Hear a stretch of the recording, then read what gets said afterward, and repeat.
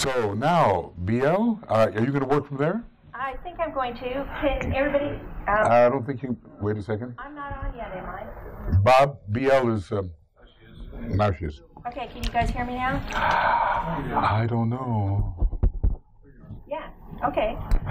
So I just don't talk loud enough. Boy, I've never had that problem before. Yeah. Okay. That's true. Keep going. Keep talking. I just am not. Whoa. Get close enough. How about this? Okay, is that better? Yeah, okay, good. All right. Hi, everybody. I'm BL. And I'm going to talk to you today just a little tiny bit about astrology. I'm going to talk more on the etheric body and the chakras, so I hope you will bear with me. I think it's going to put it all together for you, because basically what we're talking about when we talk astrology, when we talk anything, is we're talking about the energy system. And that's what our etheric body is, an energy system.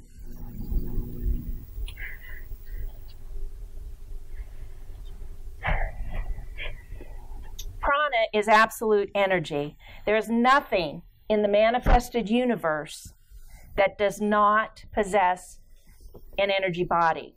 They're subtle and intangible, but substantial enough to control and condition our outer physical body.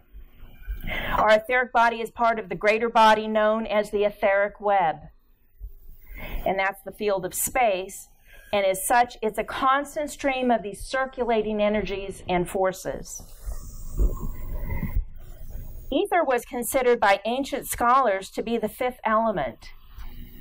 The first four, of course, being fire, air, water, and earth. It was known even then to be the substance that the universe was made of. Those ancient scholars were pretty smart, weren't they?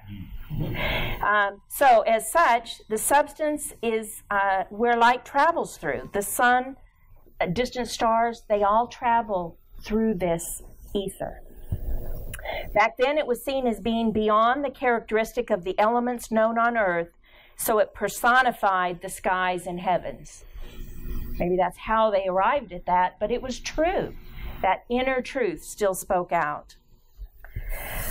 We know that it circulates throughout the universe and conditions the activities and qualities of every form found within that universe, as this quote from Esoteric Astrology tells us.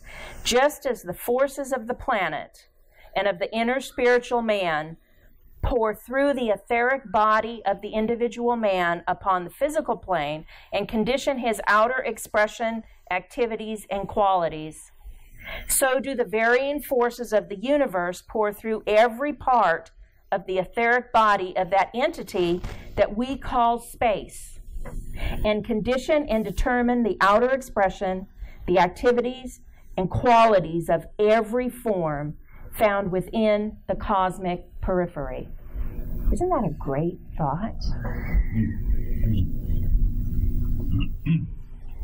Okay. You're going to see a lot of this, I guess, apparently. Eva showed some of it. And that's good, because I personally don't think you can ever get enough of it. It's my favorite chart in all of its editions. So here we've got the 7 cosmic planes, and each of these have 7 subplanes. But for our purposes, I've only identified the 7 subplanes of the cosmic physical plane. Okay, that's our solar system. All right. And for us, the ones that we're all primarily working on are the bottom 3 of those, the mental, emotional, and physical. And here it is again, the Constitution of Man. This one has a lot more detail in it. This is actually TCF Chart 8. For those of you who want to go look at it, it's got a little bit of color to it. But this is how our universe relates to who we are, okay? And as we can see that each of these are already subplanes of the cosmic physical, but they're divided by 7 again. With our consciousness, the higher we are consciously aware of, the closer to spirit we become. We being down here on the physical etheric, spirit up there at the top on the divine. Oh. Okay, I'm not so sure I'm coordinated enough to do that, but thank you. Okay. So the same principle follows with the etheric planes. The higher they go, the more rarefied that matter is, the ether that they're made of.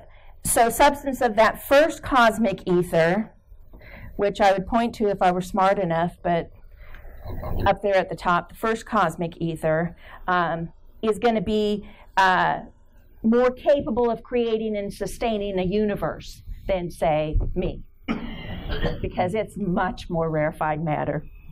And as we can see here, the personality is made up of the lower 18 subplanes. See, you can kind of identify it there on the right. And those 18 subplanes are 7 from the physical etheric, 7 from the astral, 4 from the lower mental.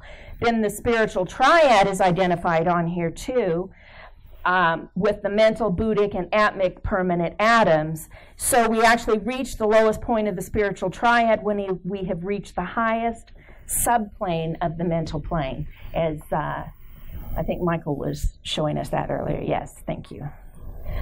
Okay. This has so much detail in it, and I've added some more detail to it as well. Okay, Light of the Soul, this comes from page 334 of Light of the Soul.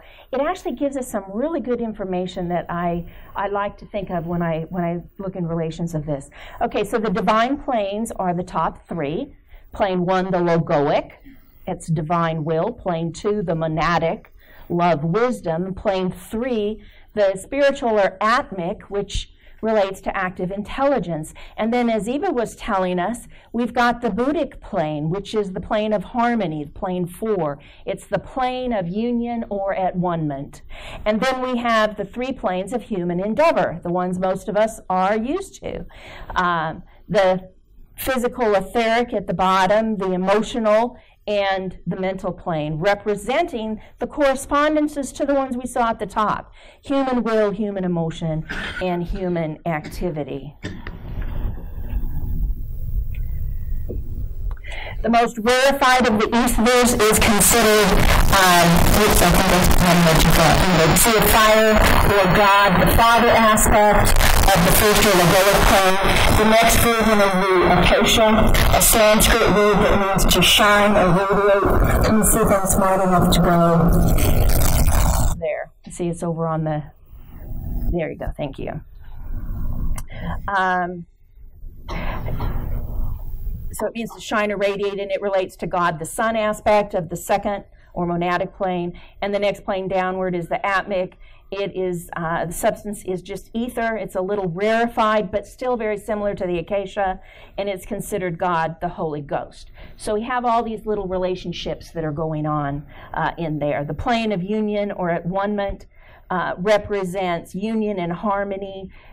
It's air, an element that's associated with relationships.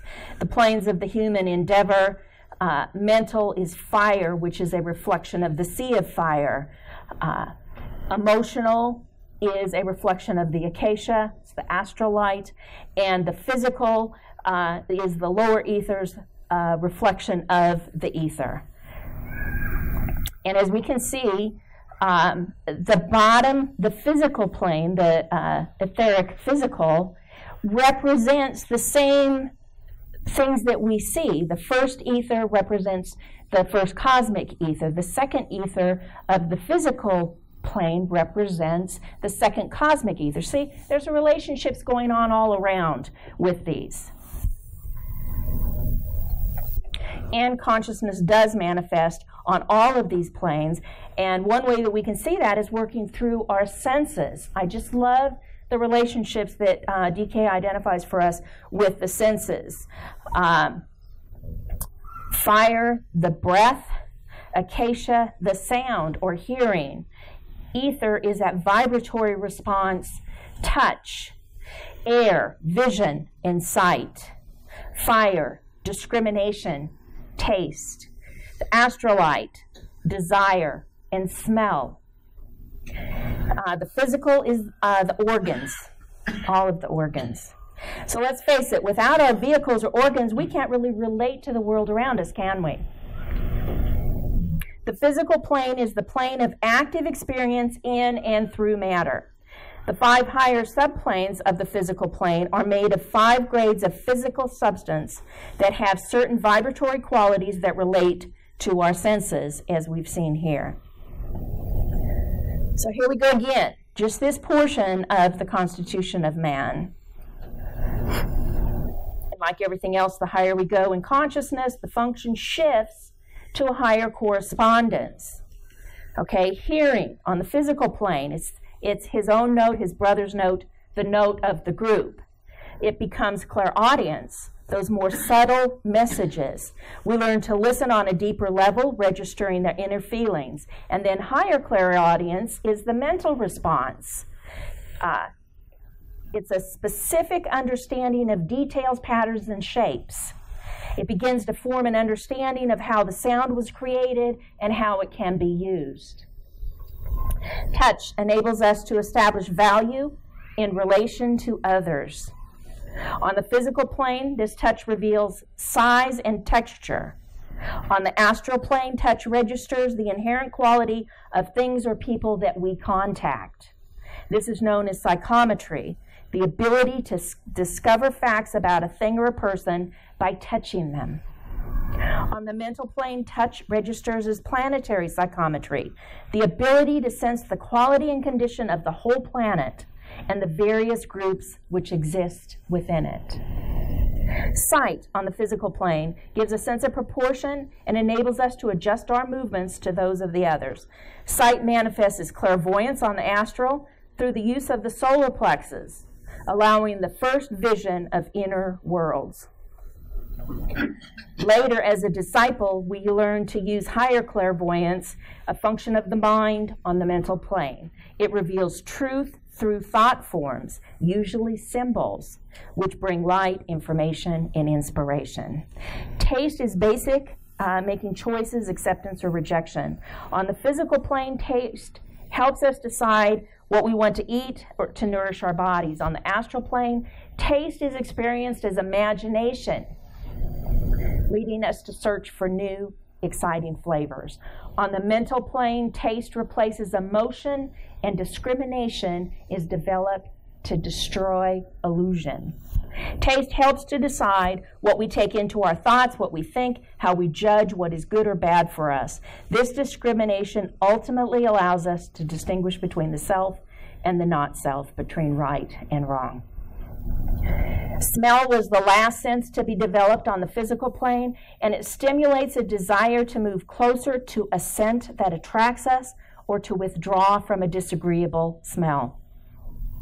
As we experienced our consciousness on the astral plane, smell becomes a sense of emotional idealism based on intuitive reaction. On the mental plane, this brings spiritual discernment, which allows us to respond to a group vibration. As Treatise on White Magic tells us, one of the most vital things every aspirant has to do is to learn to understand the astral plane, to comprehend its nature, and to learn both to stand free from it and then work on it.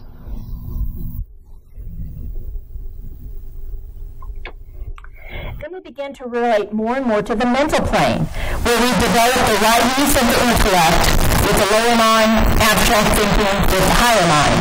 We have 3 basic stages of developing the mind. First, where the mind is the receiver of impressions from the outer world via the 5 senses and the brain. This sensory reception provides the individual with knowledge to evaluate his place in the outer world. Next is the stage where the mind initiates its own activities. The intellect becomes a dominating factor. The reasoning mind acts upon the information gained and forms its own stream of thoughts to add to the perception it has gathered. And then the third stage, where the soul, through concentration and meditation, succeeds in imposing ideas and impression upon the mind, held steady in the light, enabling the mental body to respond to soul impressions. This plane is associated with modern humanity, where developing the mental body and its subplanes is the current evolutionary goal. A correlation would be to consider this the adult stage of human consciousness. So, we just begin to wrap our minds around all of these divisions. Oh yeah, that makes sense to me, right? But let me read this great quote from Esoteric Psychology 2. The value of the above information consists in the fact that it gives, symbolically, a synthetic picture of man's unfoldment upon higher relations. Its danger consists in the capacity of the human intellect to separate and divide, so that the process is regarded as proceeding in successive stages, whereas in reality there is often a paralleling activity going on, much overlapping, fusing, and interrelating of aspects of rays and of processes within the time cycle. So just when we get comfortable, he says, oh, I didn't really mean that. Esoteric psychology also tells us, from the angle of the initiates of the ageless wisdom, the story of man, the aspirant, is a story of his response to or repulse of applied energies. The fact that the interplay between different types of energy result in the formation of those aggregations or condensations of force, which we call bodies or vehicles, material or immaterial, is incidental to the main issue, which is the development of a conscious response to the life of God. Small units of energy, relatively speaking, are swept into contact with great fields of force, which we call planes. According to the extent of the impact, so will be the response between the unit of energy and the field contacted. And so will be the quality and vibratory activity of the atoms of matter which are attracted and held together. They will thus constitute a temporary form from which can be seen as externalized and as relatively tangible, and which can function as a mode or medium whereby the soul can contact larger forms of divine life and expression. The more intricate the organism of the form, and the more complex and perfect the response apparatus, the more clearly will be indicated the age of the soul and the perfected intent or potency of its will. The freer it will be from the limiting karma of an unevolved conditioning vehicle.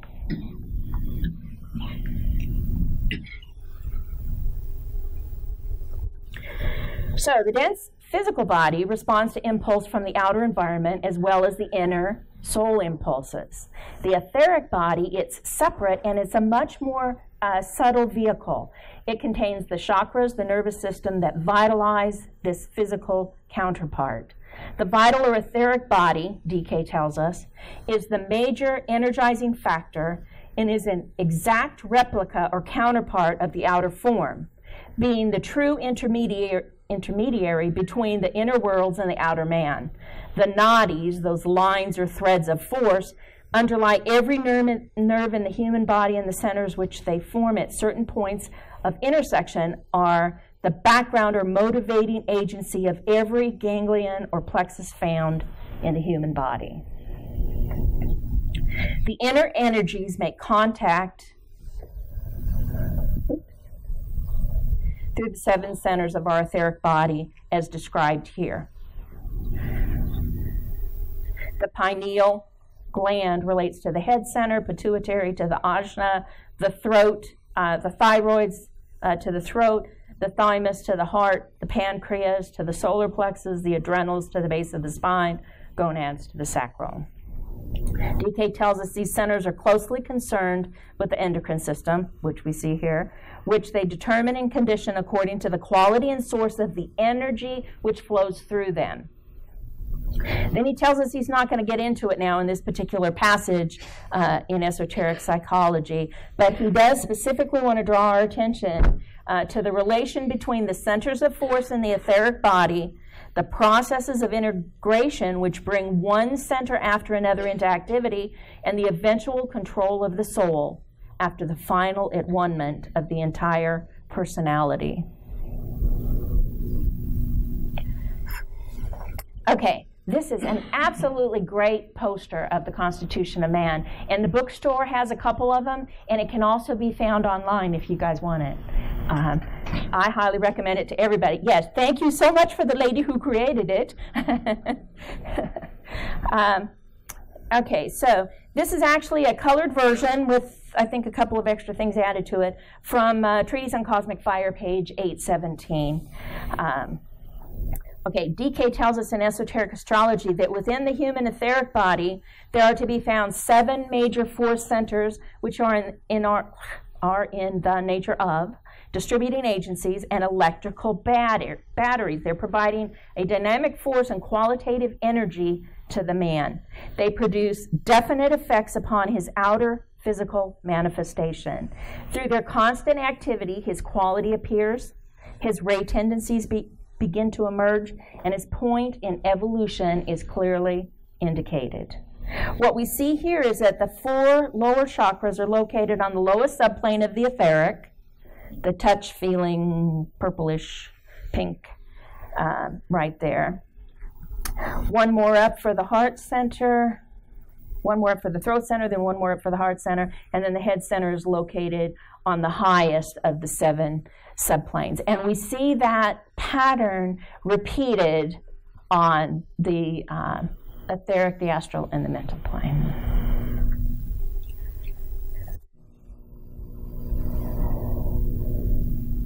Okay, chakras defined, it just literally translates as wheel or disc. It's a wheel of energy. There are 4 centers formed where the lines of energy in the etheric web cross, or in our body cross. Let's see the 3 basic. Okay, so they vitalize the physical body. They develop self-consciousness for us. This may be relatively undeveloped state of consciousness of the savage, the consciousness of the average man, or the highly developed consciousness of the initiate up to the 3rd degree. Whatever the case, it's always concerned with consciousness. Only the point at the center is concerned with the first aspect, the life aspect. The petals of the chakras are concerned with the second aspect, consciousness. The state of the consciousness is indicated by the size, the color, the activity of the energies which compose the petals. Their unfoldment and development is conditioned by their governing rays, as well as by the age and the length of the soul's expression. Eventually, the centers transmit spiritual energy. The point at the center of the egoic lotus, the jewel in the lotus, is the point used by the monad to anchor itself upon the physical plane. It contains within itself all possibilities, all potentialities, all experiences, and vibratory activities. It eventually leads to the return of the so-called eternal pilgrim to the Father's home after many aeons of experience. Energies flow from the physical world, feeding and controlling the animal appetites. From the astral world, determining the desires, emotions, and aspirations. From the lower mental, developing self-will, selfishness, separateness, and the direction of life upon the physical plane. Energies also flow from the soul. We hear about the transferring of the energies from the center below the diaphragm to those above it. So I'd just like to give you an understanding of that phrase. Simply put, the diaphragm is a dome-shaped muscle that separates the thoracic cavity, the lungs and heart region, from the various organs that are found in the abdominal cavity, stomach, liver, spleen, pancreas, adrenals, etc. Okay? So the soul is focused in the higher centers, the crown, spiritual consciousness, the ajna, mental consciousness, the throat, creative consciousness, and the heart, feeling consciousness. The personality is expressed through the 3 lower centers. The sacral, which is the mental element that transfers eventually to the throat. The solar plexus, the astral element that transfers eventually to the heart. The base of the spine, the physical element that eventually transfers to the head center. There are different correspondences with the chakras, And so I just want to show you a couple of them. Here's a quick look at the relationship between the chakra signs, the exoteric rulers as used by traditional astrology.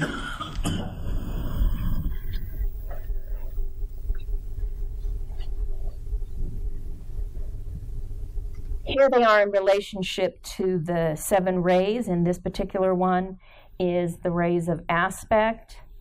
This information is compiled from Esoteric Psychology, Volumes 1 and 2, and Esoteric Healing. But I want you to be aware that DK also gives other correspondences in relation to some other things. So it's not just one size fits all.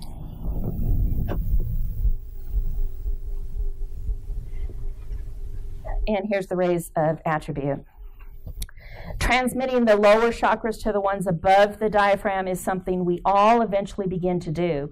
This is a fairly ordered process that naturally proceeds as the person steps on the path and begins to take himself in hand, purifying the lower vehicles, building the antakarana, and working selflessly to aid his soul group. Trying to artificially raise the chakras when the body is not prepared can cause serious problems. Esoteric Psychology, too, has an extensive section on problems resulting from the premature awakening or the overstimulation of the centers. So if you want to pursue that avenue, I highly recommend reading that. Okay, let's look a little closer at these chakras. The base center has 4 petals, we're told in Esoteric Psychology. Individuals focused in the base center are intent upon survival in nature, as this center is related to the physical plane and gives grounding. It is awakened in its true and final sense at the 3rd initiation by an act of will directed from the head. The sacral center has 6 petals.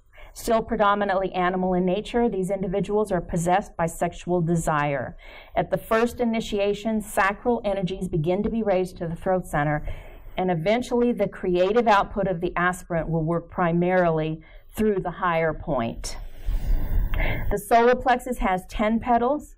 Ordinary humanity are focused here in the solar plexus, and the average person, it works closely with the sacral and base centers, with desires focused on the lower appetites. In more advanced man, it gives desire for recognition and for better quality of life. In the person approaching the 2nd initiation, it acts as a clearing ground for the energies of the lower centers, which begin to be gathered up by the solar plexus and then transferred up to the heart center. The throat center has 16 petals. All advanced humanity are focused in this center. Purification of the physical appetites results in the transfer upwards of energy from the sacral to the throat. And individuals focused in the higher center become mentally creative. This center provides the entry point for energy from the mental plane. The throat center of the spiritual aspirant, disciples, and initiates below the 3rd initiation is responding primarily to the 7th ray influence. The heart center has 12 petals. This center becomes active after the 1st initiation, which relates man to the Buddhic plane of intuition and the 2nd divine aspect of love wisdom. The heart center is the center of universal love. The solar plexus is the seat of personal human love. As we evolve and the heart center begins to awaken under soul impulse, it draws up the energies of the solar plexus, thereby controlling the desire nature. This is a slow process, and it doesn't fully open until the 4th initiation. The Ajna center gives the appearance of having 2 petals, more like 2 lobes. It's got 96 petals, actually. Aspirants and disciples are becoming focused in this center. It's dominant after the 2nd initiation, and it's fully functional by the 3rd initiation. It is the seat of personality power and represents the highest form of creative intelligence in man. It is also the organ of imagination. The crown center is said to have 960 petals. Occultists, initiates, and masters are focused in this center. It is dominant after the third initiation and relates man to the atmic plane and the first aspect, will and power. It provides the soul its point of entry and exit in the body.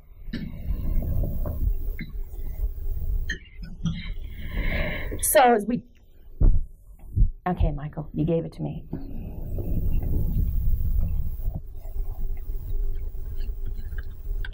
And the heart and the head.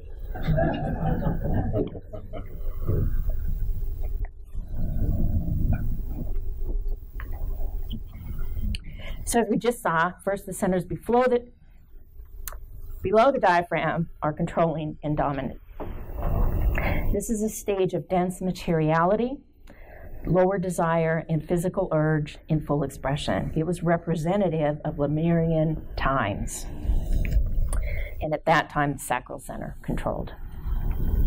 Then after a long period of time, eventually other centers below the diaphragm become fully active, with the major emphasis shifting to the solar plexus, which eventually becomes the great clearinghouse for all the lower forces and marks the period where it's possible to begin the shift into the higher body, the astral body. This was characteristic of Atlantean development. The next crisis is the awakening of the throat center and shift of the lower energy into higher activity. The ajna also begins to become active, producing integrated and creative personalities. This is characteristic of the present Orion development, the fifth root race. So while we know many people today with quite negative personalities, a couple of them we see every day in the news, the fact that they even have an integrated and powerful personality tells us what stage that they're working at, doesn't it? And the nature and scope of their work tell us how much further in this particular stage they have yet to go. The awakening of the heart center is the shift of the solar plexus energy to the heart, produces group activity. This is awakening in disciples today, but not yet in humanity as a whole. And it marks the beginning of a new sense of spiritual energy for the disciple. It will progress more for humanity as a whole in the next great race to come, the sixth root race. And finally, many thousands of years in the future, humanity as a whole will experience the crisis that awakens the head center, with the consequent arousing of Kundalini fire at the base of the spine that leads to the final integration of soul and body and the appearance of a perfected humanity upon earth. This will express the nature of the final seventh root race.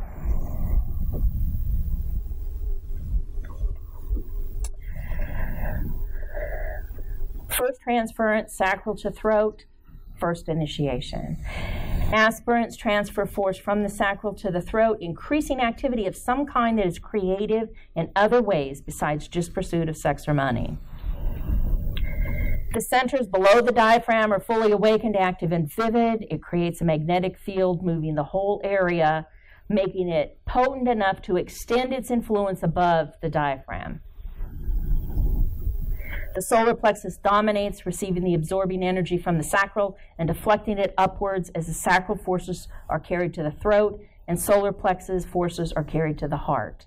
Although transference to the heart is almost negligible at this point at the first initiation. The person is now highly intelligent, conscious of the dualism of his nature, and ready to tread the path of probation. Discipleship becomes his keynote, and he works on purifying his lower appetites, a long and difficult period. The aspirant becomes a mystic as the heart and throat centers become increasingly more active. He is intelligently creative and slowly becoming group conscious. However, his reactions are still selfishly motivated, yet he has visions and periods of spiritual efforts, and the mystical life is gaining momentum. Pluto and Vulcan rule the first initiation. The influence of Vulcan reaches to the very depths of his nature, while Pluto drags to the surface and destroys all that hinders in the lower region. Maybe that's how Pluto got his bad rap. Second initiation, the dominant personality is in control of the lower forces until the disciple learns to respond to the higher energies and transfers the forces that have been raised to the heart and throat into the ajna, marking an integration of the personality. The integrated personality can still be materialistic, as personality ambitions dominate at first, but that's a temporary expression of a coordinated personality. This is an intelligent, creative, powerful person who's learning to use all of his new faculties. Then the soul begins to stimulate the ajna. The ajna is vivid and potent. The throat is intensively active, and the heart center is rapidly awakening to its full potential. The second initiation is learning to control the astral desire nature. Neptune, Venus, and Jupiter all play their part. Jupiter develops the heart center and more inclusive attitudes. Venus governs the ajna and develops the ability to love intelligently. When Neptune is active in the advanced person, then emotion desire has been transmuted into love aspiration and is dedicated to and oriented towards the soul. Then the entire emotional or sensitive nature is responsive to energies coming from the heart of the sun. And when this is the case, it indicates that the disciple is now ready for the second initiation. In preparation for the third initiation, focus shifts to the control of the mind and then the entire personality. The period between the second and third initiation is said to be one of intense suffering, which is the residual penalty of glamour and illusion. We're told that light pours in only occasionally from the soul during this time. The third initiation, a period of soul control where the crown becomes radiantly active because of the uprising in a fresh and more potent manner of the mystical instinct combined with an intelligent approach that results in soul pouring energy into the etheric centers via the crown, the point at the heart of each center becoming so brilliant that it dims the light of all that lies around, and all the centers are then swept into ordered activity by the forces of love and will. Then the final transference occurs, where all the bodily and psychic energies from the base of the spine transfer into the crown. As DK tells us in Esoteric Astrology, Psychology, Volume 2, the great polar opposites is symbolized and expressed by the head center, the organ of spiritual energy, and the center at the base of the spine, the organ of the material forces, are fused and blended. And from this time on, the man is controlled only from above by the soul.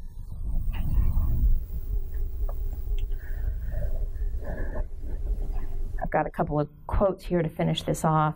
Man is therefore, from the angle of force expression, a mass of conflicting energies and an active center of moving forces with a shift of emphasis constantly going on, and with the aggregation of the numerous streams of energy presenting a confusing kaleidoscope of active interrelations, interpenetrations, and interdependence until such time as the personality forces symbolic of divine multiplicity are subdued or brought into line by the now dominant soul.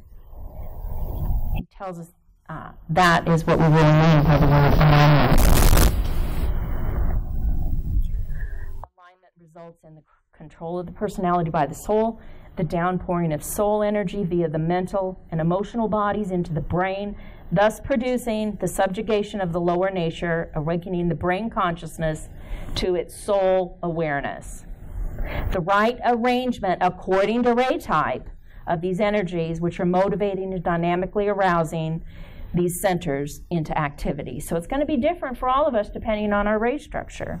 This leads eventually to a direct alignment of the centers upon the spine so that soul energy can pass up and down through the centers from the directing center in the head. Whilst this process of soul control is being perfected, and the time consumed is of vast duration, The ray types of the vehicles steadily emerge. The ray of the personality begins to control the life, and finally, the soul ray begins to dominate the personality ray and subdue its activities. And just one more for you here. The science of the centers is yet in its infancy, as is the science of the rays and the science of astrology. But much is being learned and developed along these three lines, and when the present barriers are down and true scientific investigation is instituted along these lines, a new era will begin for the human being. These three sciences will constitute the three major departments of the science of psychology in the New Age, plus the contributions of modern psychology and the insight into the nature of man, particularly the physical nature, which has so wonderfully developed. That's all I got for you. I crammed a whole bunch into a little. Thank you.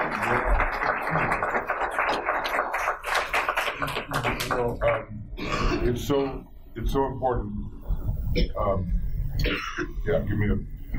To have these fundamentals under our belt.